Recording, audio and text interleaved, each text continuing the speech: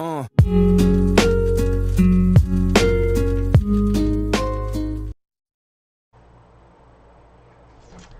everybody, I am here today with a Colortuber tag. That's right, I got singled out. I'm kidding. So Erin over at Simple Art-Erin, you guys probably know her as Simple Art for Adults. She started a hashtag for June, a Colortuber tag called June Juxtaposition. Shortened up, it's hashtag June Jux, J-U-X. And I really liked the idea of this hashtag because it is a hashtag that is showing the journey of where we started to where we are right now in our coloring abilities and the techniques that we learned, and just where practice has gotten us. Because if you guys know me by now, I'm not a technical colorist.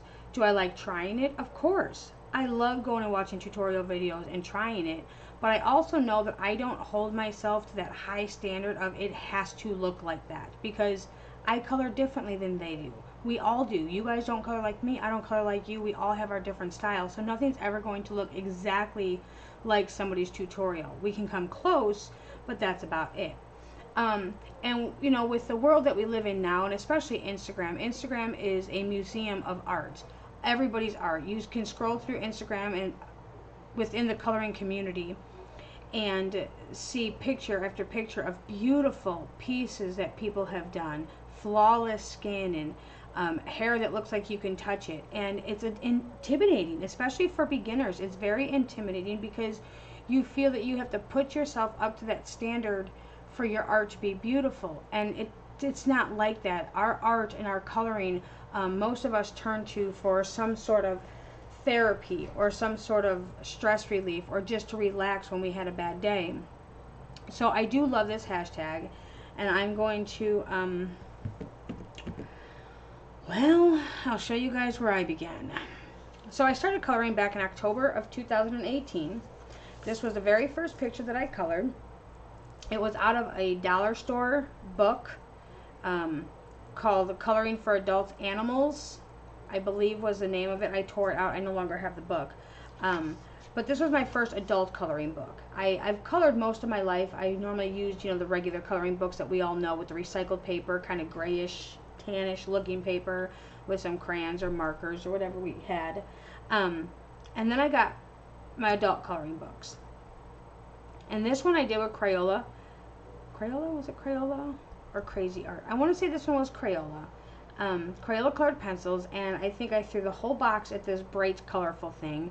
There's no blending, there's no shading, there's no nothing except for straight coloring. But I had fun doing it.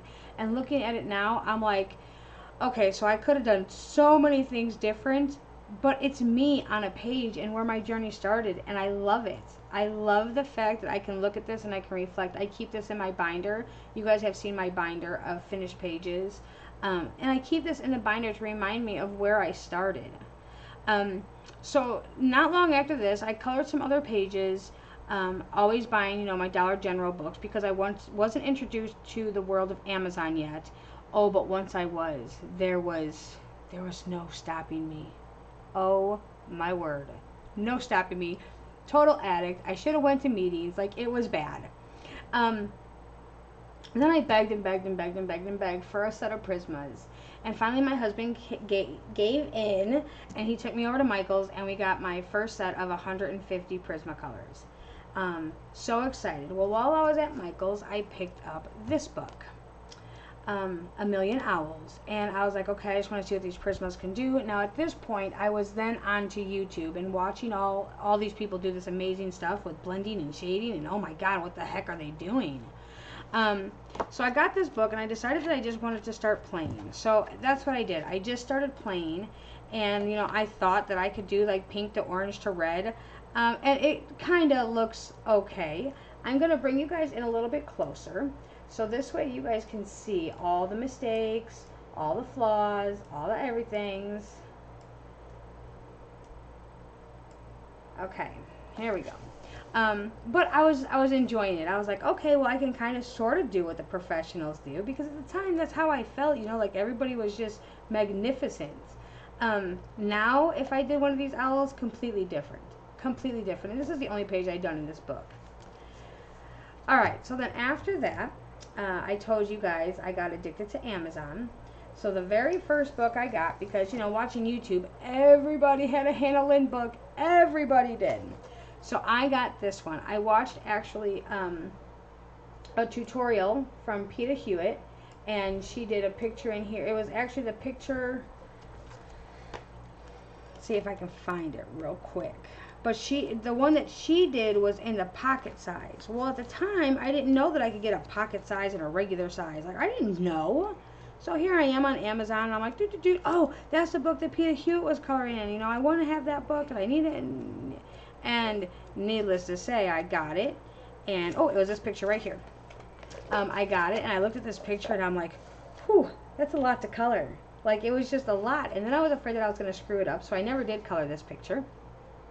And I now have this book on PDF, and that's normally what I color off of.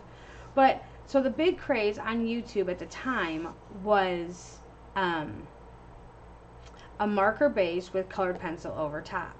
So I saved up some money, and I got the Studio 7 ones because, you know, they kept telling me that I needed brush markers. Like, brush markers were just so much better, and that's all I kept hearing. So I went and I got some Studio 71 markers, and I got out my colored pencils, and I created her. And I was so proud of her and her hair. Oh my God, now I just laugh at it. Faith over at Faithful Mess, and Beth, Cora Beth Colors. Both of them have channels. They absolutely love this picture. Me, I'm like, oh my God, because I can see where I didn't, my markers got splotchy here, and I just kind of outlined the face with a very light something another, and the light in the eyes are all wrong, and the hair, oh, what was I thinking with the hair? And she's all splotchy down here, but I had fun coloring her. I did, because it was my first one. And I remember being so proud of this. I was actually off of work with pneumonia when I started coloring this, and Ricky was at work, and I just kept texting him updated pictures like, oh, look at this, and oh, look at that, and I was so proud of it. Now looking back, I'm like, oh my gosh, oh my gosh. And, you know, he probably thought it was beautiful too, because he doesn't really color. And now I'm like, I could have done things differently, and I think that's what the point of this is looking back and say, okay, I've learned how to do hair a little bit better. I've learned to, when I do my markers, not to be so splotchy, and all of that. So yes, this was the next one of my masterpieces. And then I got this book, and I'm like, okay, screw the marker stuff. We're not going to do that no more. Not right now. I'm not ready for markers. We're just going to do straight pencils. So I got this book, and I pulled out my pencils, and I did this page. Now, this page is not horrible. It's just not good. So I did this page. And you can see the date on it was October the 8th of 2018. And I kind of sort of attempted to shade a little bit of something. It's just not right. The shadows aren't right. The shading's not right, at least, you know, in my eyes. But I did it. And like I tried pastels for the first time, soft pastels on the grass and the sky. And I was like, ooh, these are kind of nice too. And I was just playing with everything. Like everything I seen on YouTube, it was like, I have to have it. I have to have it. I have to try it. And I think I'm still that way. Like I just have that addictive personality where I have to try it. Even if I don't like it, then I donate it to somebody else. But I have to always try. But yeah, so this was still back in October when my color journey began. So as you guys could see, I had no clue what I was doing. None at all. But I had fun doing it. And with that, I just kept practicing over and over and over again. Trying to figure out how to do things that I wanted to do. Well, along that journey, I ended up, this was my first page that I was just, oh my God, so excited over. I cannot believe that I finished it. It took me 2 days, and I mean, I literally was in the same room for 2 days straight, I swear. I was just like, I locked myself in there, and all I did was color. And I did this page. In the Kirby Roseanne's Mythomorphia. and I had fun doing it, but I was a nervous wreck, and I can still, like, when I look at her skin, I'm still like, I would have done that a little bit different. It would have, you know, but I did have fun doing it, and looking at this picture compared to my other picture, I can see differences, you know. I can see where I shaded a little bit more, where I got a little bit more brave with color selections, and trying different skin tones and things like that. So I really, really enjoyed doing this, you know, across my journey. A little bit more recent, since I started my YouTube channel, and I started my YouTube channel, you guys know, mainly for community projects. I wanted to get the whole community involved. And not only that, it's therapeutic to me. I know it's therapeutic to some of you guys to just sit and chat. We're going to color and try new things and get really creative. Think outside of the box at times, and just be who we are together, and be in a comfortable place doing it, where there is no drama, where there is no judgment. But I did this one on my channel, and it was the first time that I did stuff like the hydrangeas, and I've never done hydrangeas until this picture, and even blonde hair. This was the first time that I did blonde-ish hair. It's more yellow than blonde, and that's just me being, you know, my worst critic, because we all are. But yes, I did this picture, and I had a blast in the Sequums book. I loved how it turned out. My skin is a little bit light, but it's still developing. It's still getting better. But on her, I really like the pale skin. So this is where I was. And then one of my latest ones, and I know you've all seen, is my Bluebell Fairy from Christine Caron, where I got a lot more brave. I tried a new skin tone. I did my wings, my fabric looks dimensional, and all those things. And although this is a Bluebell thing, I like being different. I like being outside of the box. I know that these are supposed to be blue, but why color them blue when we don't have to? We don't have to do what they're supposed to be. We can get creative, and we can color things whatever color they want it to be. You know, if I wanted to make her purple, I can make her purple or blue or green or pink or whatever. But this is where my journey has led me now, where I can get to the point where I can kind of start playing with different colors and figuring out, you know, different skin tones and different ways to make fabric look more realistic, or just playing around with some effects for wings and things like that. And I'm really proud of, you know, where I came from October to now. You know, it's not that long of a time period, but it took me a long time. It took me, I shouldn't say a long time, because we shouldn't measure it in days or years. We should measure it in, like, I measure mine in hours of coloring. It took me many, many hours of coloring to get where I am, and just practice and practice and practice, and mess up, and try, you know, whenever I mess up, I always try to fix the picture. I can't always fix my big screw ups, but I always just try. And even if I messed up the skin tone, I'll move over to see if I can at least do the wings on point, or, you know, the flowers or the fabric, because even though her skin's screwed up doesn't mean I still can't learn from the page. And that's what I always try to do. So if you go back, now let's go back side by side, first picture, last picture. It looks like two totally different colorists, but they were all me. And it's me on both of these pages. And that's kind of, you know, that's Erin's point of this whole hashtag, is just to show where you were to where you are. And Aaron, thank you so much for tagging me in this hashtag. I so appreciate it. I think it's a fabulous idea. I also think that you reaching out and excuse me, showing people that they don't have to be a critic, because we all started, you know, here, or even worse yet, lightning hair girl. You know, we all started here, but we can still get here. You know, and I appreciate that you doing this, and you showing everybody, the community, just how much fun things can be. Because I think that that's what it's about.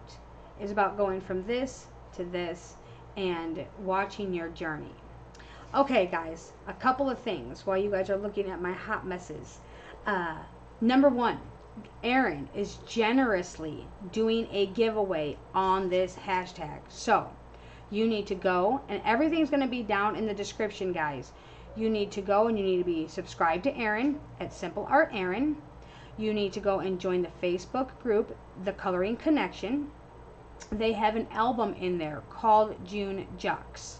You need to take your first picture and your most recent picture, or close to one of your first pictures. It doesn't have to be the first picture. But your beginning and where you are now, use the hashtag June Jucks. And tell us how you feel about your journey, how long you've been coloring for. Please, please, please make sure that you put both the book and the artist. Give them credit. Always, you guys, whenever you're posting, always give the artist credit and then name their book, because I'm a bad one. Like, if I seen this picture and I didn't know where it came from, but I love the picture, I'm gonna be like, hey, what book is that? Because I need it, like, in my life right now. So A, to give the artist credit, always put the artist up there. B, so you don't get messages from crazy people like me asking you, hey, what book is it, over and over and over. So yes, always give credit. Whatever number I'm on, I get to tag 2 Colortubers. And the 2 Colortubers I'm going to tag are 2 that have been both influential and very supportive of me. One is Cora Beth Colors. She's very new to YouTube. Her link's down in the description, so make sure you go and check her out. She's new to YouTube. She does not live stream yet. I'm working on it. But she colors fabulously. If you go and you watch her fabric tutorial, it's gorgeous. She just did the Little Red Riding Hood one, and although she puts like 17,000 layers on there, it is beautiful. And she just, to me, Beth kind of shows you to take your time and to let the process work, and you can get better and better. Or the fact that she got on and she used her fine liners, and she shows you how to take your fine liners and use them as a shading tool. That was fabulous. That video she put out, I think it was last week or the week before. And so that is one that I want to tag. So Cora, Beth, you know who you are, Turbo. I nominate you to do your June Jucks. Make sure that you tag me, tag Erin, and share your stuff over at your Facebook group, The Coloring Connection. Let us see your journey. So, number 2 is, and then I'll get back because I just jumped ahead. Number 2 is the lovely, lovely May Brox. Again, if you don't know who May is, her links will be down in the description. May is somebody that is very inspirational to me. Not only does she color beautifully and watercolor beautifully, and, well, it seems like anything she touches she can just make magic with. But she's just down to earth. Like, May to me is that real person. She's not going to be fake. She's not going to nothing. She's going to be like, this is who I am, and I love you all, and period. But May is a very intimidating colorist, for the fact is she can take a page, she can do this real quick, and then bam, it's gorgeous. So I know that I was always intimidated by May and just her skills. And now, being in this coloring community a little bit longer, I realize that it takes a journey to get there. And I know May's been around for a long time. I didn't say getting around, I said been around. Let me clarify that. And I would love to see where her journey took her, where her journey started, and to where she is now, and all the beautiful work that we get to enjoy that she does. So once again, May and Beth, I nominate both of you to do the June Jucks, and I cannot wait for your videos. And I'd like you two to both nominate 2 more Colortubers and see if we can get this chain going and see everybody's journey, because I think that people can really appreciate that. Okay, real quick for Erin, because I did go off on a rabbit trail because I got excited. Erin is doing a giveaway, so you got to go over there to Coloring Connection and put your pictures in the album. Tell us a little short story.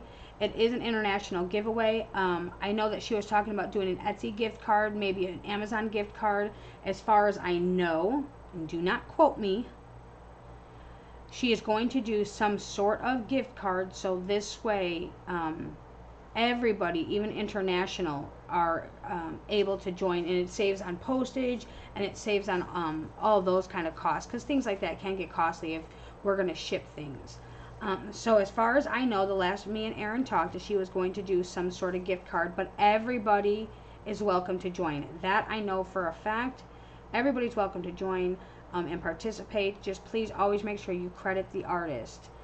And and tell us what book it is, so this way if we don't have it, we can get it. As many of us are addicts, just like myself. But I think that about wraps it up. May, Beth, I cannot wait. I'm sure other people are excited to see your journey and where things have taken you. And just to show everybody that you're human too, and we all start somewhere, and we all get somewhere, and from even here you can just keep growing and getting better. Okay, enough of me rambling, because I do that a lot. So June Jux, please join in. Let us see. I'm so excited. I'm over at the Coloring Connection.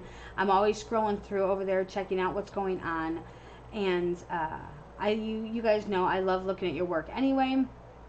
If you're going to post it on Instagram, feel free, use Erin's hashtag, but if you're going to enter the giveaway, you have to do it on Facebook. As far as I know. Now, she might,